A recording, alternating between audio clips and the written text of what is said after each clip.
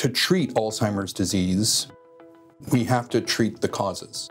And still, we don't know exactly what causes the disease. You get 3 chances to pull in these words. At the Center for Cognitive Health, Dr. Michael Mega puts his patients through memory tests that look something like a game of concentration.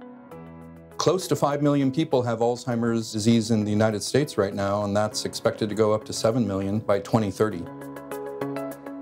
For the last 25 years, there's been a push to try and figure out how to slow the disease progression or, hopefully stop it. Come on in here, Laura. That starts with diagnosing the disease as early as possible. PET-CT has revolutionized the ability for us to peer into the living brain. For a PET-CT, Dr. Mega's patients go to CDI. The scans of your brain appear to light up, helping radiologists identify patterns. And these different patterns can be indicative of certain diseases, such as Alzheimer's, or Alzheimer's with Lewy body, or seizures. PET-CT can also be used to track patients in clinical trials.